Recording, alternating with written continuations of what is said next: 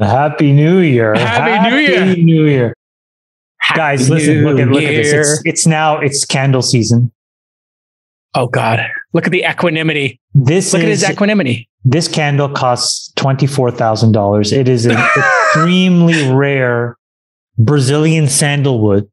You literally have to go into the Amazon and you basically have to find extinct trees. No, bro, you gotta tear out like 2 acres of rainforest, and then you find this one tree completely, sacred, and then you chop it down.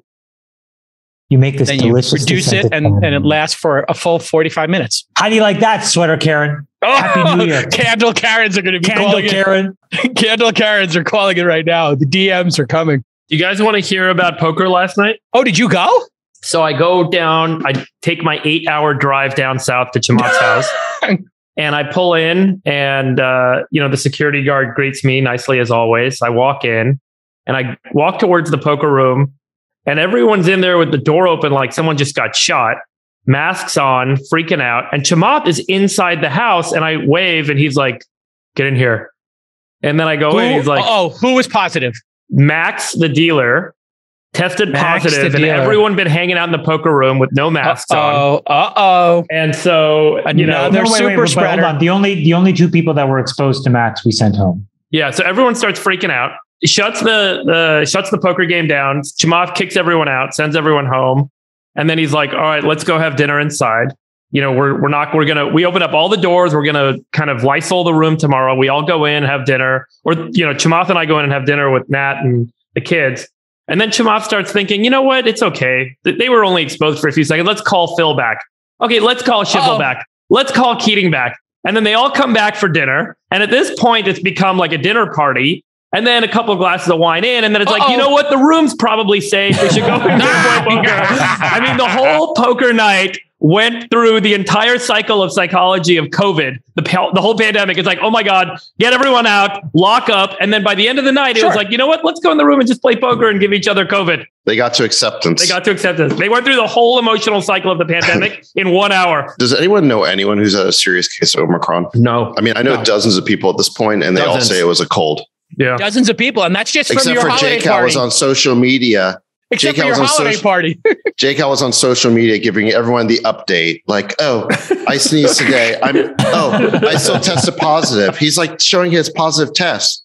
And then he's hitting the ski slopes. My super fans, my stems were concerned. It's the only good test result Jake Hal's ever had. Yeah, exactly. It's the only positive. That's true. Let your winners ride. Rain Man David Sack. We open source it to the fans, and they've just gone crazy with it. Love you, Bestie. Queen of Quinoa. Elizabeth Holmes has been found guilty on 4 counts of fraud, faces 20 years in prison for each guilty count. They would be, I understand, served concurrently. Most people I hear speculating 4 to 10 years, and then I think you can get 15% off for good behavior. Again, I'm no expert on that, but that's what I read. Guilty counts were 2 counts of wire fraud and 2 counts of conspiracy to commit fraud. She was originally charged with a total of 11 counts of fraud. 4 were guilty, 4 were not guilty, 3 were a split verdict. The jury said they were unable to come to a unanimous verdict on 3 of the counts after more than 45 hours of deliberation. Quote from the Wall Street Journal article, juries were persuaded that Ms. Holmes conspired to defraud investors. This outcome could be significant because it means hundreds of millions of dollars of Theranos investors loss could be taken into consideration during her sentencing. It's big numbers. The jury was split, however, on which of the 6 investors who testified were defrauded. The jurors convicted Ms. Holmes on 3 counts. These included $100 million from the family office of former education secretary. We know the details, Jake Hal. I was like doing it for the audience. So anyway, thoughts on the legal technicalities of the case. Counselor Sachs. Well, we've talked about this before. I mean, I think so. At the end of the day, she was convicted on the counts related to deceiving investors. She was not on the counts related to patients. I think that makes sense in that her obligations to investors are very clear. Whereas I think the patient related duties are, I mean, she had them, but it's a little bit less clear. So, I mean, look, it's what we've always said here. As a founder, you can be as messianic as you want to be. You can promise, anything about your vision and what you intend into the future, but what you must do is be accurate about the current state of your business. You cannot lie about the deals that you've made, about the current capabilities of your product. And she was putting, logos of customers she didn't have in her deck. She was lying about the military being a customer. So she simply misrepresented where she was at that time, at when these investors invested. And that was the red line she should not have crossed. And I think in that sense, it's a pretty simple case. I think, the part of this, again, the piece of this that's interesting is not the case itself, but really the media coverage, because the media wants to portray this case as an indictment of Silicon Valley. And the thing you keep hearing over and over again. None of us were involved. Well, it just factually, yes, exactly. We weren't involved. But there's not a single person in Silicon Valley, I think, who put in a single shekel into this thing, who actually does this as a real job. Tim Draper. Well, he doesn't see Tim investment. Draper put in a little bit of money as an angel, and then he didn't put a single dollar in after that. I'm saying, you didn't come to Social Capital or to Craft Ventures or to Sequoia or to TPB or to Google to raise money for this thing. None of that happened. Sachs is right. Like the summary of the Wall Street Journal, Nick, you can post it because I put it in the group chat, basically summarized the fraud, and is exactly what Sachs said. She affixed a logo of specifically, I think it was Pfizer, that had not validated Theranos' technology in materials she presented to investors. So she's basically like, Pfizer said this is a go. And apparently that wasn't true. She gave the false impression that the devices were used by the US military. That's what got all these military folks to sign on board and support it. That wasn't true. And then the biggest coup was that she signed a deal with Walgreens and Safeway to include its devices in hundreds of stores. And then many investors saw these contracts as an endorsement of the technology and growth potential. But basically, those folks did no diligence and bought the hype. And so it was just a whole cycle of this thing that basically fell apart because the tests didn't work. Freeberg, what are your thoughts as our life science guru? What's most interesting to me is how does this get to this point? If you're Elizabeth Holmes, you're 19 years old, and you start telling your story, and the more grandiose the story you tell is, the better the reaction you get is, it becomes reinforcing. And the behavior extends a little bit further and a little bit further. Every time she told a story about how incredible this tech was, it's just one drop. You take one drop, it can measure everything. When she simplified it and reduced it to that, and it was such an incredible statement, and she saw the reaction from people, she's like, wow, that works. Let me repeat it. It's like any good salesperson. They figure out what sells, and then they sell it, and then they repeat. And what's interesting to me that, you talk about the media, but when she went out and told her story and got incredible press coverage because she was a young female doing something that was going to save lives, there was this altruistic Steve Jobs-esque kind of combination here. The media wrote a glowing review of her. And then she said, wow, look, they said something great. Let me go do that again. And she got a bigger media piece written and a bigger media piece. And the more she said, the bigger she said it, the more she claimed she could do, the bigger the story got, the more coverage she got. And the whole thing became this kind of reinforcing cycle. And I do think that the press coverage that she got as she was building this business, which helped her raise capital, helped her attract employees, helped her get Walgreens and Safeway to the table, allowed her downfall. It allowed her to build the business, but it's exactly what created the narrative that wasn't true. And so the coverage that the press gave her, and we see this every day. You guys all see these top 50 companies. And we all know, having met a lot of these companies, as you go down that list, this 20 companies are total scam companies. They're fraud. They're not going to work. They're grifters. All the stuff that you guys might say about the quality of those businesses. But the press reporter isn't doing diligence. They're not it turns out all the diligence was done after the fact. And then it's like, well, maybe we should go do some diligence. Oh, wait a second. Because the press coverage has now created this hyped story about who and what she is, the diligence actually pays off. Because you have something to take apart. If she was just a nobody startup that raised $30 million and they're still trying to figure out their way, there would be no value in any reporter doing diligence on her and trying to figure out what was actually there. It was because the story got big that it gave everyone, including John Carreyrou, an incentive. He's the Wall Street Journal reporter who broke all this, an incentive to go in and take this thing apart. And so I think it's really unfortunate and it's really self-reinforcing that the press coverage that created the circumstance here ultimately also enabled the press, to take the thing apart and, land this woman in jail. And I'm not saying she did nothing wrong, but I'm just saying that there's a system here. And the system is set up in such a way. Yeah, but she manipulated the press. Yeah, she manipulated Let me ask one question to you, Freeberg, and then I got a question for Sachs and Chamath. Her basic premise that one drop of blood could get you hundreds of results. Let me just ask you a question, Freeberg. At what point would one drop of blood or so, a nanotube, be able to, at our current technological ramp, be able to give us 100 different data points on a person? Every time you're generating a data point, you're running what's called an assay, which is a measurement of something. The question is, how much of a molecule are you measuring against what volume? Is there enough of that molecule in that volume to give you a statistically good reading? And that is a function of how precisely you can measure that thing. So there are great advances happening right now in a domain in life sciences of hardware technology called microfluidics. This is the manipulation of picoliter, very, very small volumes of liquid, and then being able to run chemical assays using biochemical techniques, which we now have all these amazing new kind of tools like CRISPR and other things that would allow us to get a much more precise measurement with a much smaller volume than has ever been possible. So we can manipulate small fluids, we can measure them. So there's nothing today that would physically say we cannot do many of the things that she claimed to have been able to do. But there's a stacking of technology assets that need to be done to make that happen in reality. Take a guess. And each of those assets are very different. So look, you could do it with cholesterol right now. You could do it with blood sugar right now. But you couldn't do both.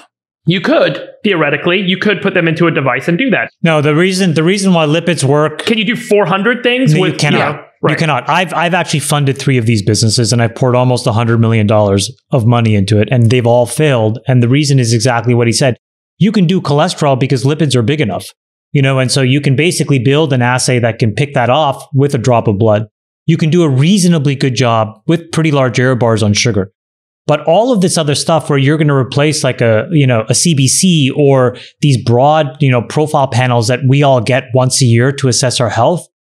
Today, I don't think that that's necessarily within reach. It's not within technological reach. And it's not because people aren't, smart enough. It's just that not enough of this investment is happening, because then you go back to this whole idea where the funding cycle needs to see a big payoff for the capitalists to want to get involved in this thing.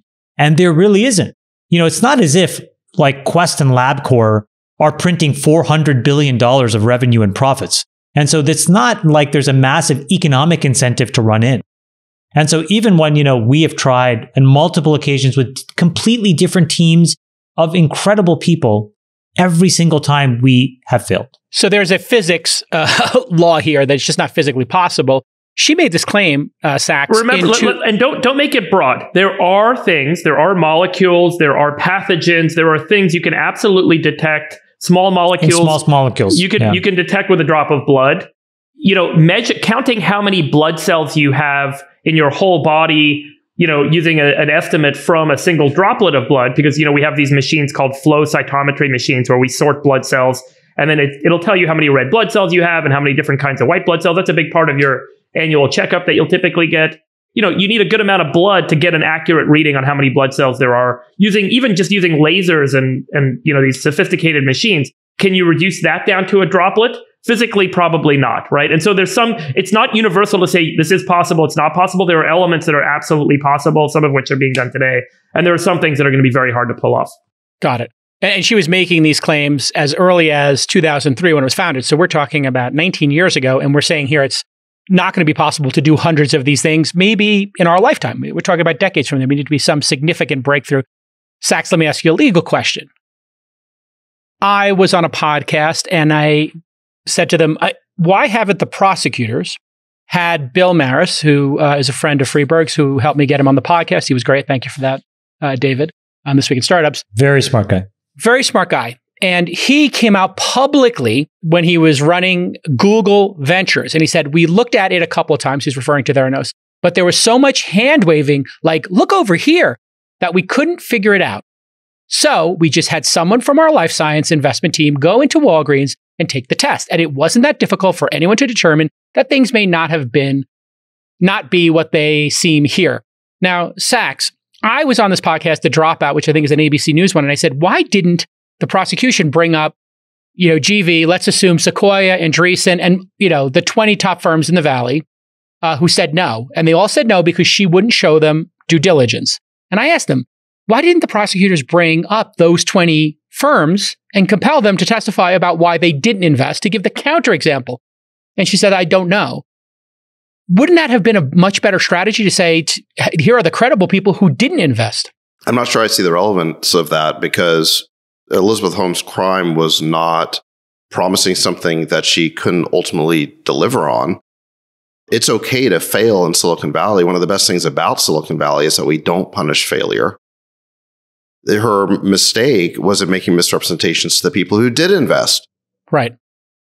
If anything, what I'm saying is, actually, what Elizabeth Holmes maybe should have done was call up some of those firms, and they could have said how easy it was for them to figure out that they shouldn't have invested. Maybe that would have been a way to kind of muddy the waters on her side. Well, I was thinking that they would have said, hey, she wouldn't show us the technology. And when we did our independent diligence, she wouldn't let us diligence. We did outside backdoor diligence.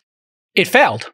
There were red flags all over this thing. We had talked about it in our poker games way before this thing went off the rails. The fact that there were no major VC firms involved who had expertise in biotech, who could do the diligence. It was all it was basically family office money of people who weren't in Silicon Valley, writing big checks, whether it was Rupert Murdoch or the DeVos family or what have you. There were just red flags coming off this thing, which is why Silicon Valley was not, by and large, duped by it. The people who were duped by it were the people that Elizabeth Holmes was able to sell the patina of Silicon Valley to, and the media. Because the media, what we've seen over and over again is they don't fact-check stories when they fit their priors. The prior here is that, what the media wanted to believe is that the next Steve Jobs was going to be a woman. And so when Elizabeth Holmes served that up to them wearing the black turtleneck, it was too good a story for them to fact check too heavily. And so they ran with it. It fit the narrative. In the same way that, the ivermectin hoax that Rolling Stone ran with was too good a story to be fact checked because they want to believe that the MAGA people in Oklahoma were eating horse paste. I mean, no, there's 100 better examples of just to be generic, Sachs, of other startups that we all know are total nonsense. And total nonsense. And the reporters write up about them. There's a fraud in biotech going on right now that David and I saw up front. I mean, it's like this stuff is crazy. It's really, really crazy. So look, I mean, I think the moral of the story for entrepreneurs, I think there's a couple of takeaways here. Number one, you got to be really clear with the present state of your business. It's okay to talk about your grand vision and what you're going to do in the future, but you cannot be inaccurate in any way with respect to your current numbers and partnerships and deals and current capabilities. I think number two, when you start working with the media in this way to promote your company, you're playing with fire, because the media really has two kinds of stories. They build up and they tear down. And when they're done building you up, they're going to tear you down because that's the only story left to write. So if you're going to go court the media in that way to try and get publicity, you better be really careful how you do it. And you better be really accurate. And you better not give them cause to later regret pumping you up, because they will tear you down even harder if you do that. I think the more important danger that I just like to speak generally to for a second is to not let other people do your thinking for you. The investors that came into this business came in under the assumption that this was a real business because the press had written about it. And the press wrote about it because the general had joined the board. And the general joined the board because his buddy, George Shultz, said, hey, you should meet this lady. And the whole thing ended up becoming this roundabout where no one actually did any original thinking and no one did any actual diligence. And the whole thing ended up being this. I'm sorry. Now you're talking about actually how Silicon Valley works. So that's fucking bullshit. Yeah. Okay. You don't think these dopes run around thinking, if Sequoia, if Benchmark, Social Capital, Kraft Invest, I'm just plowing the money in? Of course they do. They don't even think. Social proof. They assume that we've done our diligence. No, Chamath, you think they're doing principal diligence? These guys, like the Silicon Valley ecosystem. I'll also say this is also how the Bernie Madoff scandal, got so far ahead of itself. No one actually went in and did the audits of those financials. Everyone assumed that because someone else is in this thing, and because someone else is involved, or something nice has been written about it or said about it, it's worth backing. And like the lack of original thinking in business and life in general, I think is, one of the biggest, risks that each of us takes. And it's why it's really important to learn how to think for yourself. I have deep respect for early stage investors because they have to get in and make some critical decisions. Some people make those decisions about the team, right? The psychology of the co-founders. Sometimes it's about the end market, and sometimes it's about a deep analysis of the traction. But you have to, let's be honest, there is a valley of funding between the Series A and maybe the D or the E, where I really think a lot of folks just look for signaling value based on who the Series A investors were. They make blind bets. I'm not sure I'm not sure that those family offices were any worse or any better. Like maybe the DeVos family looked at Rupert Murdoch and said, he's smart, so I'm in. Yeah, that's exactly what happened. That's so different than all these Series B and C firms that say, oh, benchmark's in, I'm in. Totally. It's the exact same thing. Totally. I literally had a situation, and I think I brought it up in a previous episode, where I was working on a deal. It wasn't like a major check for us. It was, a six-figure check. And they said, none of the other firms are asking for diligence. Why should we give it to you? And I was like, how much are they putting in? It's crazy. And they were putting in more money than I was. They were putting seven figures in. Crazy. And I said, because I have LPs. When you ask for diligence now, some of these founders look at you like, how dare you? Yeah. Exactly. In this case, they were insulted, and they said, we're not giving you diligence. And we walked away. It's like buying a house without visiting the house.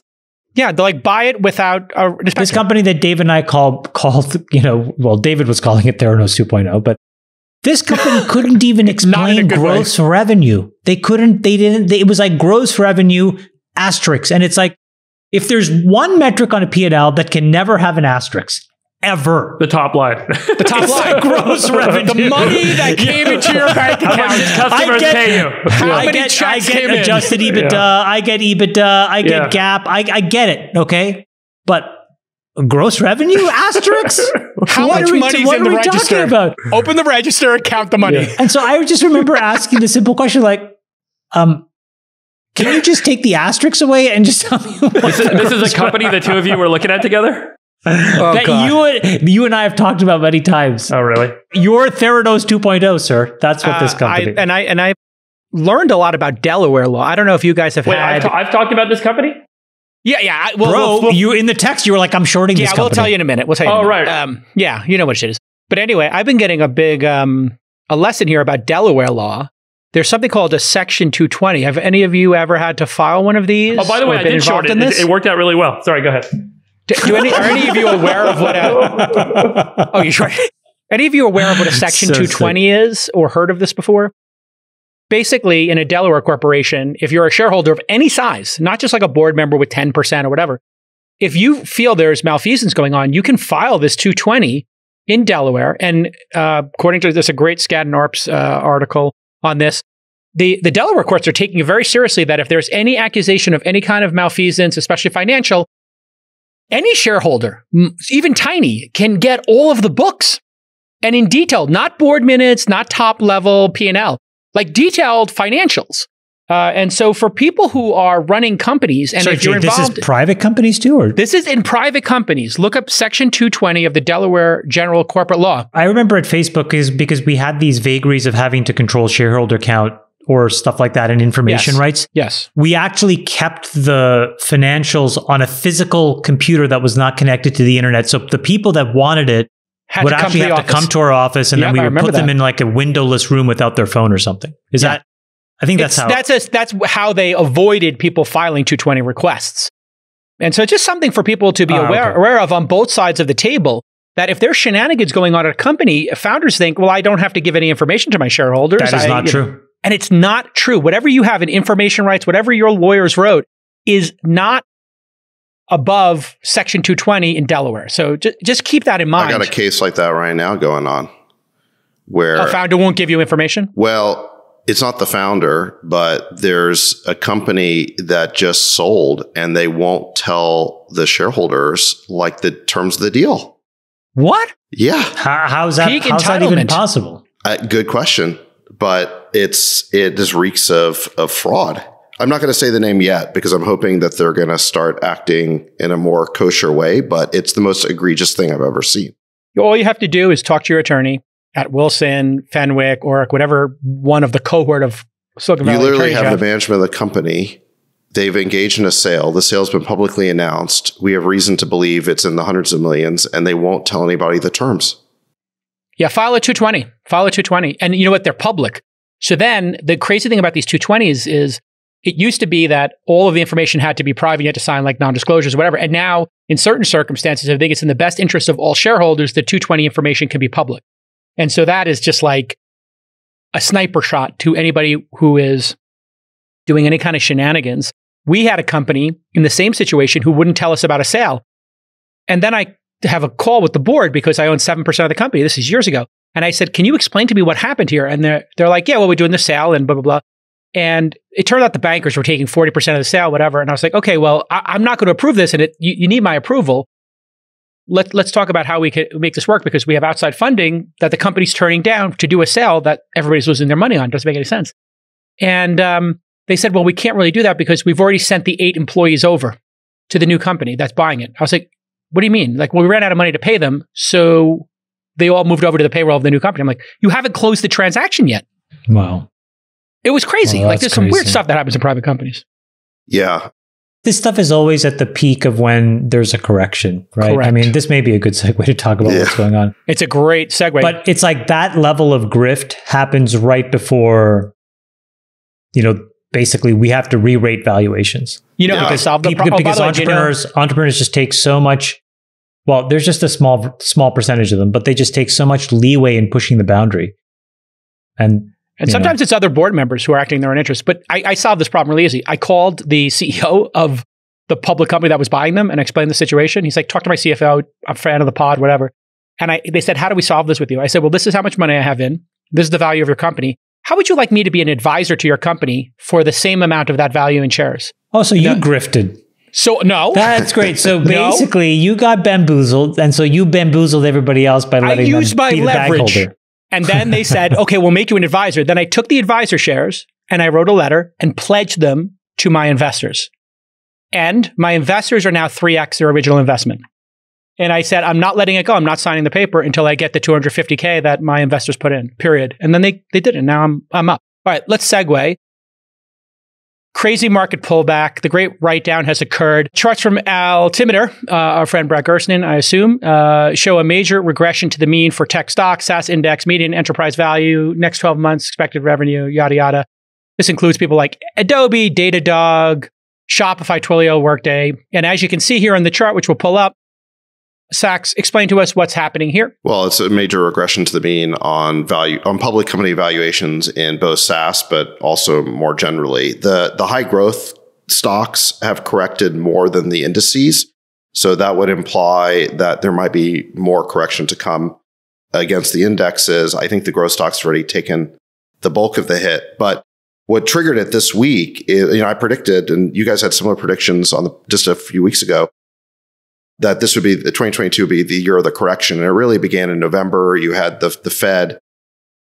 You had Fed governors make some hawkish statements about inflation not being transitory, about the need to raise rates. Then we had the Fed Open Market Committee meeting. This was I think around December 15th. And they announced what they were going to do on rates. And now this week, the minutes of that meeting were released. And it basically it said something that was completely different than what they announced to us just 3 weeks ago. And so the market basically just seized up and went into convulsions. And specifically, what they said, in mid-December was that they were going to taper faster. They were going to end they were going to end QE at the end of Q1 instead of Q2. And then we're going to have quarter point rate hikes in Q2, Q3, Q4. That was the plan for 2022. And then there was additional guidance that they were expecting 3 more quarter point rate hikes in 2023 and 2 in 2024. So that was sort of the 3-year plan that was laid out. Then we find out from these minutes, and I guess these minutes weren't leaked or anything. They published them after a 3-week revise and extend remarks type period. But what we find out is that what they were talking about was having a rate hike as soon as Q1 and not just ending QE, but actually shedding assets, which is like the opposite of QE. So instead of basically going out there and creating money, shrinking the balance sheet. Yeah, shrinking their balance sheet. So instead of going out and buying bonds, they're going to sell their bonds, which will reduce the money supply. So look, if that was their view 3 weeks ago, why didn't they announce it? I mean, my problem with this is it makes the Fed look like they don't know what they're doing because they announced something just 3.5 weeks ago that's completely at odds with the statement they just put out. So either something changed in the last 3 weeks and there's been no data, or they don't know what they're doing. Just so you know, they have a little bit of a track record of this. So in 2018, it looked like there was going to be inflation, and Powell tried to get ahead of it, and he raised rates, and the market completely collapsed. And they were looking, I think, at Chinese data at the time, and it looked like China was turning, going crazy. Then China completely turned over. It was a complete head fake. The economy wasn't rip-roaring. Inflation didn't exist. And they basically just curtailed a lot of investment and destroyed a bunch of value. So this time around, I think they're very sensitive to not correcting too quickly. But then the opposite thing happened, which is they probably waited a little too long. And now, we're correcting too slowly, too late into the cycle.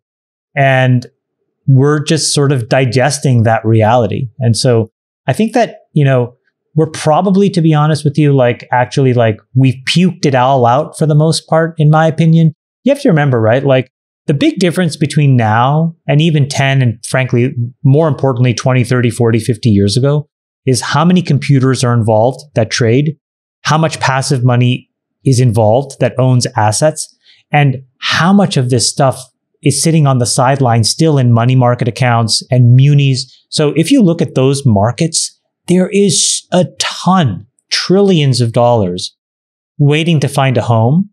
And what we've now done, and Brad's charts show this, is we've basically chopped the head off of all of these fast-growing growth multiples. The underlying companies have not changed one scintilla, right? These companies are still growing by crazy amounts. Like Snowflake is still an incredible business. Unbelievable. But the multiple that one was willing to pay has been very much re-rated, as is a bunch of other companies. So let me ask you a question, Chamath. If we've gone from these 50, 60, 70 multiples times sales, and now it goes back down to 20, is that, dare I say, a buy signal? Well, and will those trillions of dollars start moving back in? Because who wants to be in a money market? I don't know. And I can't really call these things, but a really smart person that I talked to this week, he actually liquidated everything in October and November. And, and I don't know, we talked about this on the pod, but, I was feeling so much tension at the end of last year. I actually, when I look back on Q4, it was probably the most difficult quarter of my professional life in just trying to manage risk. And I exited a ton of positions. All my pipes, my third-party pipes, I basically sold off except for one. I generated some liquidity in other places as well. And I was glad that I did that, in part because I saw, what he was doing, and in part because, Jeff and Elon were selling. And I thought, I mean, this is crazy to sit on the sidelines and, be the bag holder here. Going into Q1, I talked to the same guys, and what he said to me, which I think is very smart, is you have to really look at the first and second derivative of the 10-year bond. Because when that stops moving, like the 10-year bond is this beautiful barometer of the collective wisdom of every single investor in the world about what they think about long-term growth and inflation. And it's a really important market. We've talked many times, look at the 10-year break even if you want to understand where inflation is going. We started to talk about that 7 months ago. And if you look at that, the rate of change, so the volatility in the 10-year yield is slowing way down. And if that continues to hold, that means that people are really saying there's a small amount of real inflation, a reasonable amount of transitory inflation, and we're about to kind of wash most of it through the system with, 100 basis points of rate hikes. And if that's the case, then you may see a quick pullback, in Q1, and we're back to the races again because of all this other money that's going to say, I got to get back in. And if you look at all these corrections in the world of computer traded algorithms and ETFs and passive money, and it's all, the snapbacks are so fast. You correct 20% and then whoop, you whip it back and you go. So I don't know. I mean, that's one view based on the past. But and when you have these big swings, remember, it's not that every issue moves perfectly in sync with every other issue. So there are these call it over adjustments that happen within a cohort. So within a group of companies, some of them will trade down much farther than others. The multiple will compress much further than others. And there's certainly opportunities within, as there is in any market that's moving quickly, to find businesses that now are priced as mature, non-growth value businesses, and they're profitable and growing. And there's a bunch of those out there now. And that wasn't the case a month ago. I don't think a single thing in the last quarter has changed in the underlying fundamentals of the majority of businesses that are public. And I actually think, for the most part, nothing has really materially changed for the majority of private companies. All that's changed is what you're willing to pay in the future for it. And the one thing that hasn't changed is what you're willing to pay in the future for the private businesses. So the real question, for Sachs and, for the active investors in the private markets, which I don't know what to think about, is will the haircut that we've all taken in the public markets spill into the privates? And it's starting. It's starting. But it feels to me, it's not just about what's going to happen with new emerging growth companies. But I mean, you guys correct me if I'm wrong, but there are hundreds of companies that have raised billions of dollars at valuations that, if they look in the public markets now, they are never actually going to achieve if they were to go public in the next 3, 4, 5 years based on their projections. So to your point, so there are 900 unicorns right now. 900. And so once you get to, look, it's one thing to be a $200 million company and sell to Microsoft or whatever. But when you're a $1 billion company, there are very few buyers. And I just want to point out, there's a huge disincentive for an investor or a shareholder of VC or a private equity firm to take a big write down on a company like that.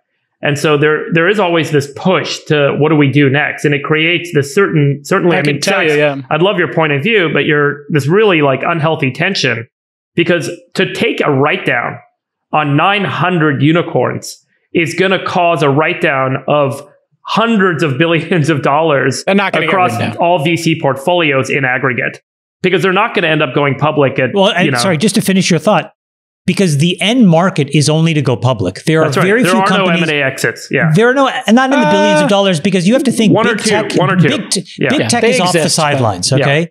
Even if you look at like Visa and MasterCard, they're not going to be allowed to do big deals. Nobody's allowed to buy these big companies. There'll be mid-tier M&A. I have an example that I can tell you. Mid-tier maybe, but my point is, when you have 900 companies worth $1 billion and plus, they have to go public. And so you can't go public into a valuation framework that values you at 30 to 40% less of your last private mark. Right. Yeah. That doesn't work. You did have... Or do you, Chamath? You actually do. So this is an important question, because isn't that going to be the case that all these VCs with the 2015, 2016, 2017, 2018, 2019 vintage are going to end up having... They've all got these great marked books right now. The books are all marked to 3x, multiple on invested capital. And now they're going to end up having these liquidity events that are going to come in at shockingly low valuations. And there's going to be this great write-down and retrenchment. I can tell you there's a couple of examples. One is The Athletic yesterday, which had raised money at $500 million just 2 years ago, just sold for about $500 million to the New York Times. And those investors basically put money in and they got their money back. It's a push. So I think you're going to see a lot of these pushes. Point. No, I'm agreeing with you. Yes, I'm going to give you the examples. Then there's also mid-tier acquisition by a mid-tier acquirer. And so there'll be plenty of those that occur. So there'll be a lot of pushes, I think, is my prediction of those 900 unicorns. And then for a lot of these SaaS companies... So you're saying you think that a bunch of them are going to sell for under $1 billion, and the VCs, because they have preference, they're going to get their money back? Correct. I think it's going to be a lot of these pushes where, I don't know, what is it in blackjack, David, when you're playing those three hands and you get a push? And it's like, okay, I'm going to live to fight another hand, now which we've seen Sachs do a number of times. And then for the SaaS is where Sachs, I'm interested in your position, because we saw in SaaS, all of a sudden, the private market, 30, 40, 50, 60, 70 times top line. And now it's gone back down to 20, 30, 40. So those companies now basically have three. The public markets have, but I don't think the private markets it has happened already. Everybody's pausing. And so for the people who raised that 50x, congratulations, you did the right thing. If you have enough money to fill in that valuation. Is it a congratulations though? I mean, it seems like they're in a pretty tough position now. You just raised money at $1 billion valuation with $10 million of revenue. You're like, or 20, let's say 20 would be the more likely. I mean, like, what are you going to do? What are you going to do in your next round? Because you're burning $100 million a year now, or 40 million, or whatever it is you're burning. Almost all the companies I've seen in this exact situation you're talking about have that 20 million. They got $1 billion. They raised 100 million or 200 million. And they're basically now saying, okay, we got to make this last until we can catch up to that valuation and get to 50 to 75 million. So I think I would take that deal as a founder and as an investor because it takes out the downside. And now you just have to worry about catching up to the valuation and you have 4 years of runway. They're not going to, they're going to right size the spending. No. Those companies do not, those companies absolutely do not have 4 years of runway. I will bet dollars to donuts they have 2 years or less.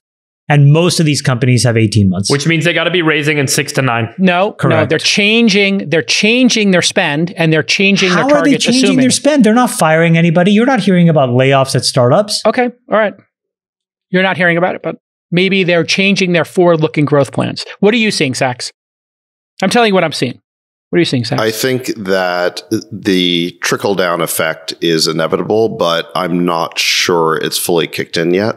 It's going to take a few high-profile deals to land at, say, 50 times ARR instead of 100 times ARR in order for everybody to know that there's a new valuation level. So if you look at the altimeter chart on public SaaS multiples, let's see. I mean, Nick can pull it up. It's the SaaS index. It shows median expected value to next 12 months revenue. And during this sort of late 2020, early 21 period, it got as high as about 15 times the historical average. Yeah, for next 12 months revenue. Which is sort of, that kind of makes sense. So historically it's around 8, right? So basically all the valuation levels doubled and now they've come down to about 10 times. So you could say that if it fully reverts to the mean, we still got like another negative 20% to go. I don't know if that's going to happen. I mean, I think there has been a greater recognition that SaaS businesses are some of the best businesses to own, right? They are subscription software businesses, great gross margins. They just keep compounding. So maybe it will stabilize at 10 times. But I think what we can say with 2020 hindsight is that the record price levels we got to in the public markets in 20 and 21 were sort of unusual and unique and probably the result of this incredibly expansionary fiscal and monetary policy that was coming out of Washington. Now, has it trickled down to again, VC markets yet? I mean, the way that has to happen is that the latest stage investors, the crossover investors who invest in both public markets and private markets, they have to start paying less for the latest stage growth companies. And then, all the downstream VCs are going to start paying less as well because, if the markups are lower, you have to take that into account. So look, all of this is underway right now. I mean, I gave a Bloomberg interview in December and I think I went on Maria Barromo's show around that time as well. And I kind of warned that all of this was coming.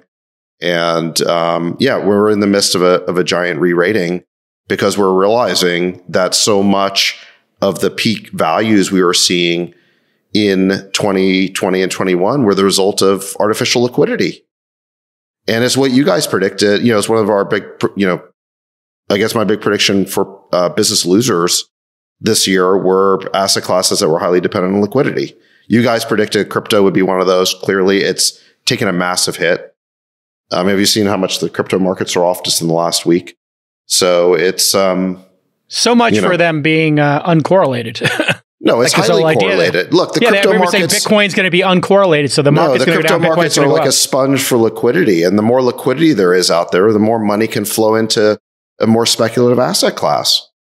But look, my objection to this, is that if you look at the Fed's actions, I think Chamath is right that they waited way too long to react. And during the crisis, they overreacted. They pumped. We on a previous pod, we showed the assets. They vacillate between underreaction and overreaction. Yes, exactly. Yeah. And now they're going into overreacting again. Yep. I actually think they nailed it in mid-December. They nailed it by giving us business certainty around what the new rate environment was going to be. And just 3 weeks later, in the minutes to that very meeting, they completely undermined the certainty or the greater level of certainty and predictability that they had provided markets. They've now introduced massive uncertainty. So it's unbelievable. It's like they're pilots and they stalled the plane and then they're like, oh, let's pull back. Well, no, and stall it some more. They're kind of pulling out the manual and learning in real time. Yeah. And it's like, you need to just point the nose down a bit and add a little bit of speed so you get some lift. Like it really is tragic. The performance of our government at every level since COVID at the last, since 2020, I mean, it's been abysmal. I mean, first you have the self-inflicted wound of lockdowns. I mean, the economy was going to take a hit no matter what because highly at-risk people would have stayed home and reduced their economic activity. But instead of just protecting the at-risk people, we had to lock down the entire economy. We padlocked Elon's factories and on and on. So we basically shut down the whole economy for no reason. And states like California kept it going way longer than they had to. So then the government just prints like 5-6 trillion and the Fed doubles the size of its balance sheet. And then now they're abruptly getting off drugs. I mean, look, they put us on drugs and now they're going cold turkey. And so I think there's actually like a much greater risk now of the economy going into recession this year because of the Fed's overreaction this week. I mean, they had the Goldilocks scenario down about 3 weeks ago, and I think they're going to tank the thing now, or there's a much greater risk of that. Best advice for founders, private companies in this turmoil. What's your best advice, fam? You're a founder. You got, 18 months of runway right now. You're going into this, slush, and you want to know, what should I do? What should I do? I think Paul Graham's advice makes the most sense here. You need to focus on being default alive. Define what that is, just for people who don't know. Yeah, so, Paul Graham wrote this great essay as part of what he's a founder of Y Combinator. And, he has this very simple, framework of looking at companies, which is your default dead or your default alive. And when you're losing money as a company and you're burning enormous amounts of cash, you're default dead. Now, if you're growing fast enough, default dead is a great strategy for value creation. But at some point, everybody around you will expect you to be default alive. And what that means is that the cost of what you do are less than the revenues you bring in when the result are profits. And even then, that's not good enough. I don't know if you guys saw, but if you look inside of big tech, I was shocked to find out that, for example, companies like Microsoft specifically and Apple, these guys trade at huge forward multiples, right? For enormous profitability. But companies like Facebook and Google, for the same level of profitability, trade almost a third less in terms of multiple. So even when you're that good, it's not good enough to be default alive. That's how hard this game is over very long periods of time. And so when you have a moment to really understand how to be default alive and you don't take it, I think it's a huge disservice because we don't do enough of that kind of coaching that really inflicts that kind of discipline and expectation setting. I remember I have a large climate investment. It's actually the single largest investment I've ever done. And so I sweat the details pretty significantly. And, I was with the team in November, December for a board meeting and setting up 2022. And my whole thing was, guys, you have to get default alive. You have to get contribution margins to be in a certain band. We are going to target this level of free cash flow generation this year. And there's no ifs, ands, or buts about it. And what's great is the entire team embraced it and we're marching towards that.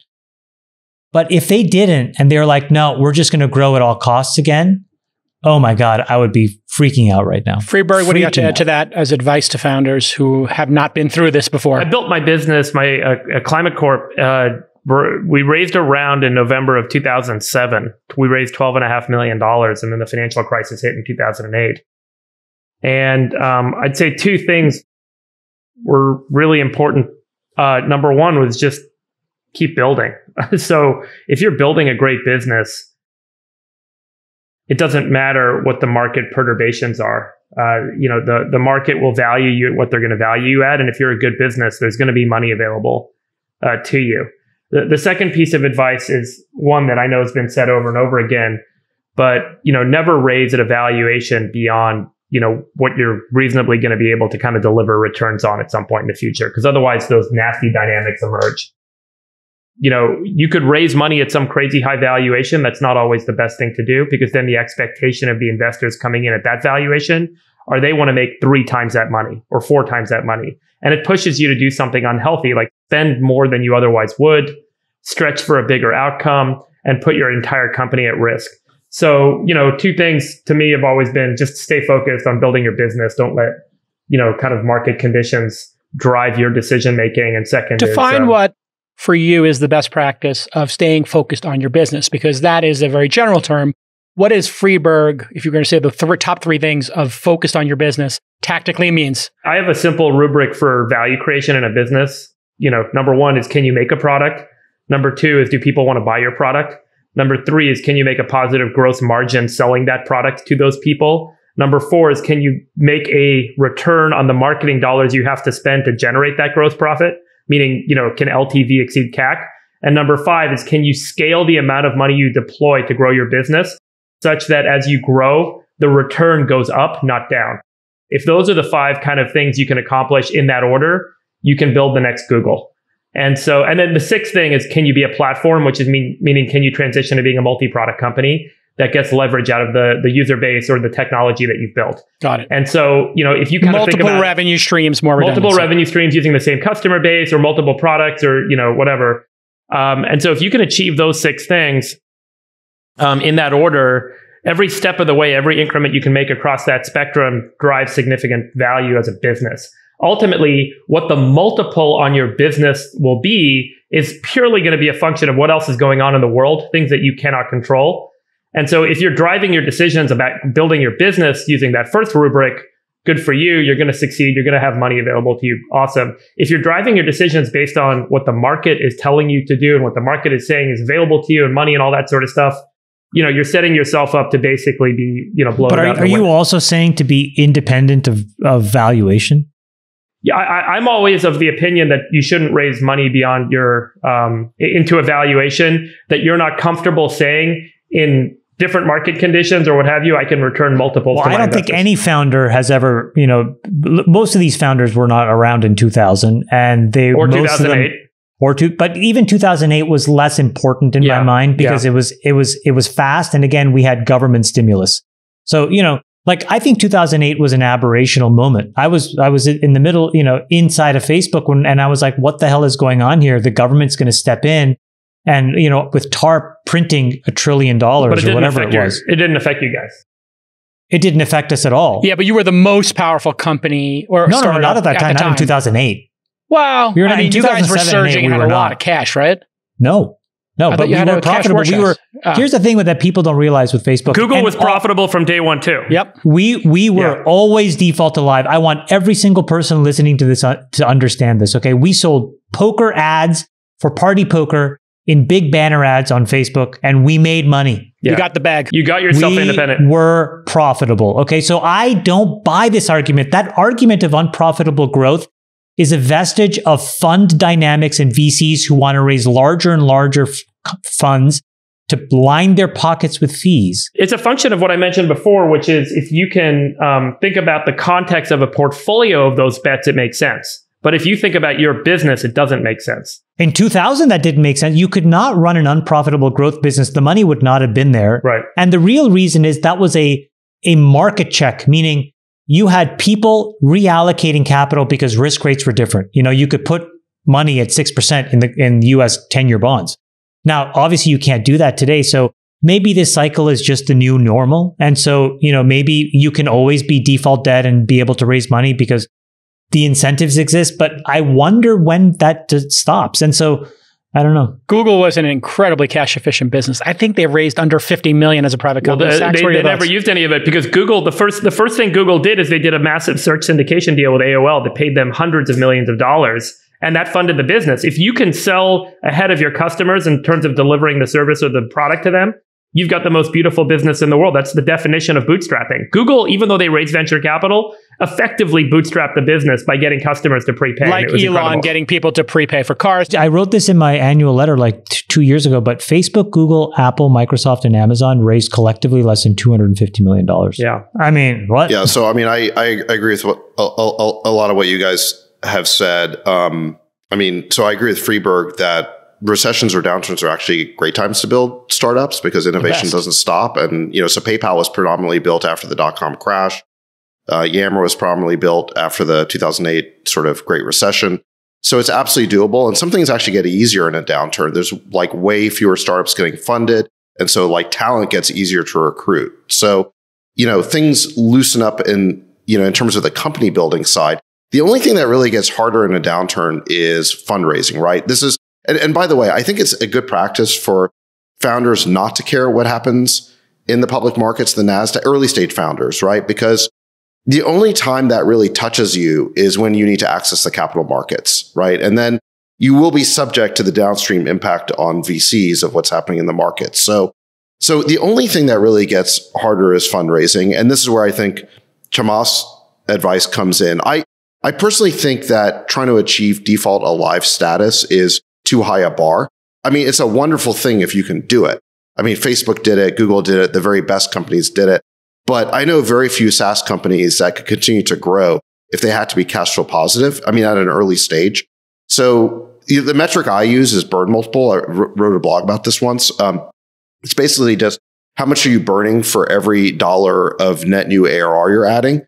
So in other words, like if you're burning $1 million, over whatever period of time, a month, quarter, a year, to add $1 million of net new ARR, that's actually pretty good. So a burn multiple of like 1 or less is amazing. I'd say even up to 2 is good. So in other words, like if a SaaS company can say add 10 million of net new ARR in a year and burn 20, I think VCs will fund that all day long, even in a recession. Because you have a 2-year payback. Yes. But when you start getting to burn multiples of 3, 4, 5, 6 and up, that's when like VCs are going to go, wait a second. Yeah, that growth not is efficient, right? You're not efficient. It's not just efficient, but it starts to raise questions about your product market fit because you're effectively spending too much money to grow. So like, why is a growth that hard, right? No market pull. Yeah, no market pull. Exactly. No market pull, I think is a good way of putting it. So I do think you have to, like in a downturn or in choppy waters, you have to sharpen the pencil, get more efficient about your burn, look at your burn multiple. And then I think, if you have the opportunity to top off your war chest, like that's smart, and don't wait too long. And be frugal. I mean, God, the amount of like crazy spending I'm seeing in some startups and unnecessary spending. If you're spending something and it's not going into product, it's not going into marketing, it's not going into sales, and it's not, just, you really have to ask yourself, why am I spending money on going to this conference, going to that conference, on this office space? Like really be frugal. I know that it's when you have all this money sloshing around, you're looking for things to spend it on, but stay focused. Like the All Summit. Yeah, I mean, don't spend $7,500 on that unless you've got tons of cash laying around. And we will be getting back to the people who applied. We're going to go through and somebody's going to approve you. Let's add one other thing to this, which is you're right that like most founders have never even seen a downturn because the last big one was a Great Recession of 2008, 2009.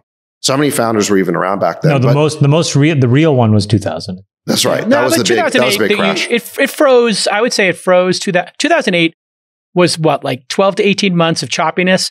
And I would say a lot of companies couldn't raise money, had to do down rounds, had to do multiple liquidation preferences. It was gnarly on some cap tables during that period. And if you don't know what multiple liquidation preferences are, ask your attorney. I understand, but there was no real market check. The market check was really in 2000, and you saw it was a multi-year slog. And it was a bloodbath. You had to be default alive. And wealth got vaporized. Yes. You had to be default alive. Absolutely. Yeah. But I would say a third of the startups went away in 2008. I don't think we're running into that again. So, let's not create a Sequoia graveyard kind of story here. But you could. Nobody knows is the point. Look, it's a probability of getting your business funded, right? And that's kind of lower. It's not like. But here's the thing. What's shocking to me? It's like I don't understand why people think you can grow infinitely forever. It's just not true. Even the best businesses in the world after 15 or 20 years are barely growing at 20%. People forecast Facebook and Google. Those are the 2 best businesses in the world. But isn't the question what kind of growth VCs are willing to finance? No, what I'm saying is if you know that your terminal growth rate, if you are one of the best companies ever created ever, is 20% in 20 years, it doesn't take a genius to do a line of best fit between now where you're at 100% in 20 and realize that at some point, if you don't figure out how to make money by selling what you're selling, there's a lot of people who will be smart enough after enough historical data has come through the transom or come over the past to realize that these things are not that fundable. And this is what's shocking to me. It's like that data is hiding in plain sight for anybody to look at. It doesn't make sense unless you believe that those growth rates of 40, 50, 60% are sustainable for 30 years or 40 years. We've seen 0 examples.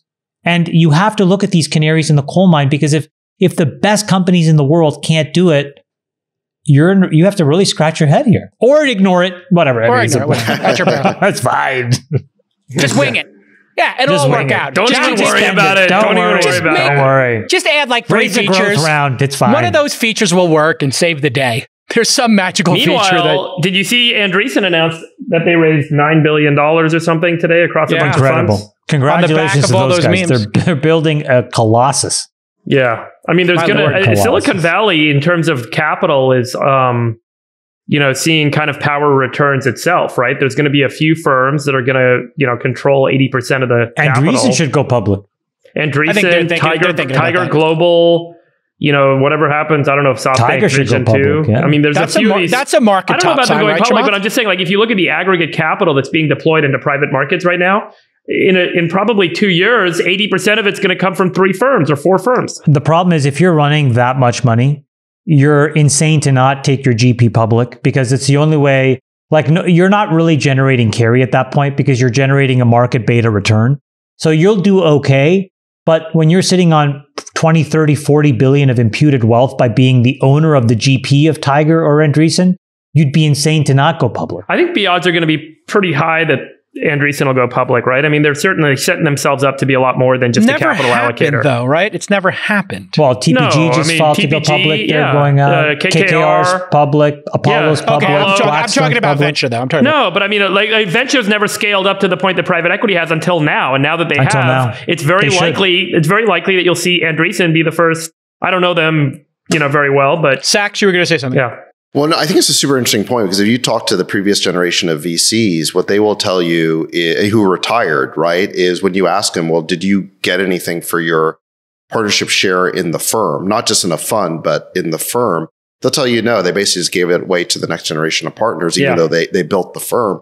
Yeah. And it's because of historically, the belief on the part of VCs was that there was no value to VC firms other than just their interest in each particular fund.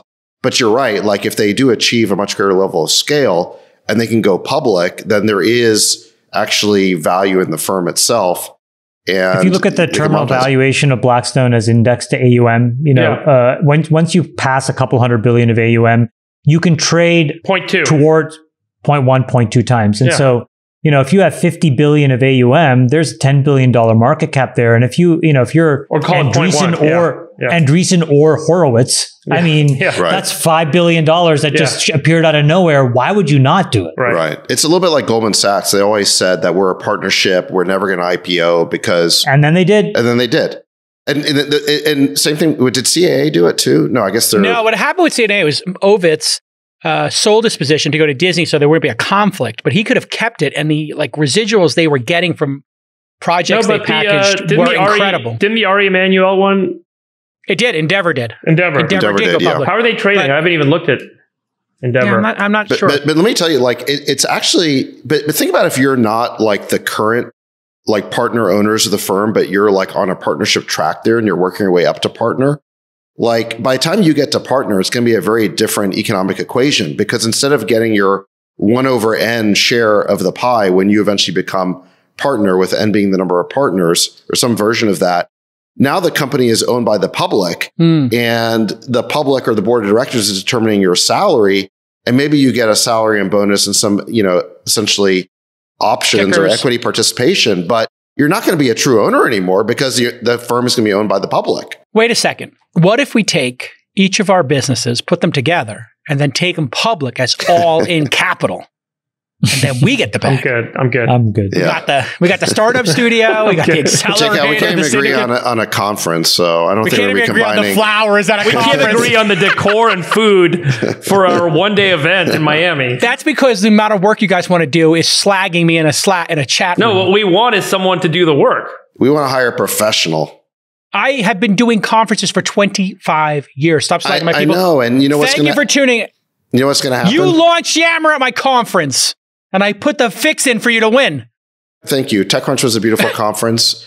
But for All In Summit, is it just the case that we want people to show up and there's going to be a stage and people talking on stage and that's the whole conference? Or do we want to create a more magical experience a la a Davos or a Sun Valley or something like that? We're in agreement. All right, everybody. Thanks for tuning in to episode 62 of the All In podcast. We'll see you at the All In Summit. And if you want to do us a favor, please go ahead and subscribe and rate us on Apple. We could really use that. And thanks to Spotify for including Daniel. Shout out to Thanks, Daniel. He included us in their video. So now if you're on Spotify and you're listening to the pod, you can click a button as of this week and watch the video. Or you can watch the video on YouTube. That's It cool. was nice. He emailed us and his team, and then I CC'd him on the email. Diak, And, he's the best. yeah, Thanks, I Daniel. think would he be good for... what do you think about having him and He's Mr. legit. Beast? He's super legit. Here's my idea for a trio. Him, Mr. Beast, and then one other person to do a media trio, future of Sorry, media. What is your at All In idea? Summit. What is your idea? You don't even know the third person. I mean, Well, I'm putting it out there, asking for a suggestion for a you third really person. do Mr. Beast just is say YouTube. shit. You just throw this shit This is out our there. conference impresario. Oh my god! Well, those are two great guests on the stage All at the right. same time. Let's figure out who besides Jake And is put going a to produce third. the conference. Okay. You guys are Love you guys. unbelievably Bye bye. insufferable. Bye bye. We'll let your winners ride. Rain Man David Sack. And instead, we open source it to the fans, and they've just gone crazy with it. Love you, Bestie. Queen of Quinoa.